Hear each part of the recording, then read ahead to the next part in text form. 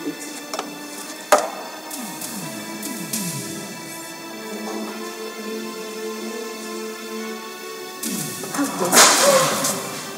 How dare you?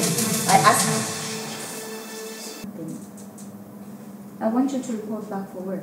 No, Aunt Linda, I'm not going back there. I can't go back there. Well, that place is so toxic for me.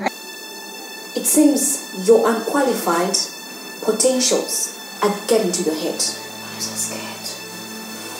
You just have to. What would a commoner like you do? Now listen, you and I have something to remember. And Mabel, you don't touch. You're now pissing me off. What have you been telling myself? What do you mean? How come she knows about everything that you and I discuss? By reception. My voice is Abba. Guys. Yo, come on, Wincha. Abba.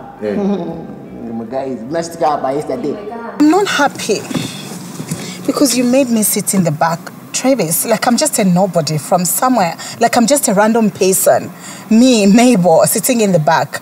Mabel, you are aware that this company belongs to my fiancé. But anyway, away from that, I'm not here to do chit chats. I'm here to confirm and find out what exactly I'm hearing. Linda, you really don't want us to start talking about this right now. Why are you planning to get rid of Mabel?